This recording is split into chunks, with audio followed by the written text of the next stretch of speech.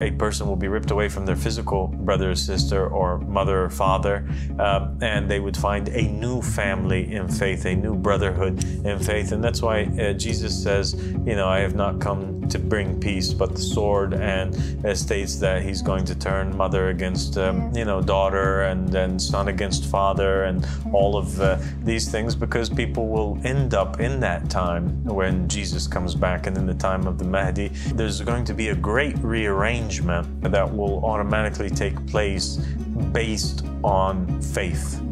Those who accept and those who find their family members in the time of the Qa'im versus those who are bound by the flesh. Yeah.